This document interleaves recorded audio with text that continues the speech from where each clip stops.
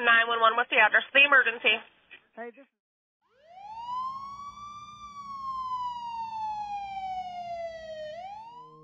I knew that I wanted to help people. I wanted to be invested in my community. I actually had some firefighters that had been in my family before, so first responders are near and dear to my heart. And I just knew that I wanted to do more than what I'd been doing.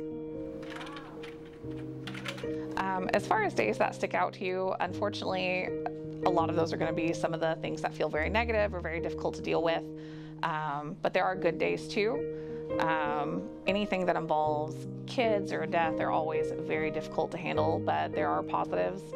There was a call last year where I was telling a parent how to do CPR on their infant, and before the fire department arrived on scene, the infant was crying and breathing, and I got to hear that, and so that was one of the coolest things that I feel like I've ever done, to be able to hear real time the difference that I got to make that day.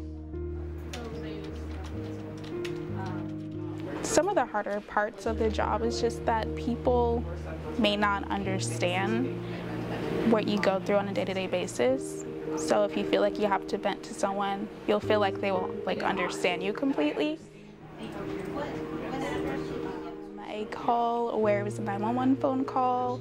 She called in and she immediately started acting like she was talking to her best friend, just because she didn't want whoever that was there, it was a domestic, she didn't want them to know she was calling 911.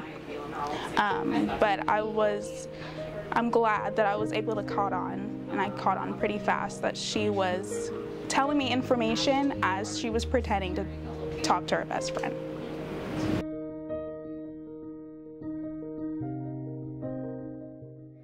Anyone who's interested in dispatch, I think your mental health is very important, and there are a couple things that are involved in that.